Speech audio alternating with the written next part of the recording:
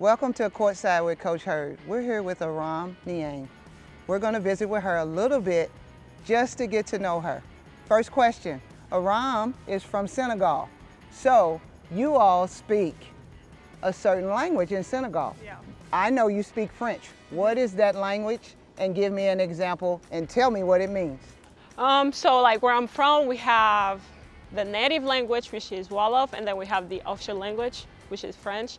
So like, it's basically like when I'm at home, I like just talk in Wolof. Yes. And like French mixed up kind of like a lingo. Okay. But then like when I go to school, I go to a doctor or something like something official, like an office, I'll like speak French. You've been in the States for 8 years? I mean, 6? 4 years 4 now. years, Yeah, so I was in Japan before. I left home when I was 16. I went to high school in Japan. I graduated high school. I started college there, and then I transferred to the States. So this is my 4th year in the United States. Instagram, Twitter, which one? Instagram. Okay, Instagram.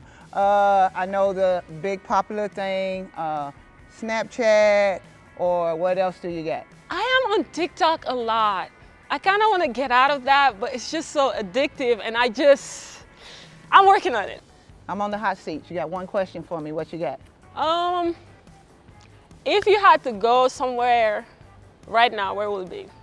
Oh, great question. Vacation. Since you are sitting here, and one of the things that I promised your mom that I would do when you came to the States to play for me, I would love to visit your hometown and really have the opportunity to be able to really just experience what it's like, not only in Africa, but in Senegal. What can the fans expect to see from Arame this year?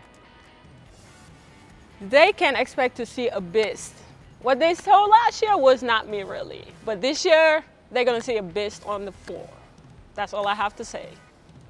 That beast is going to come out of you, right? Yep. Okay. It will. So this has been Courtside with Coach Hurd.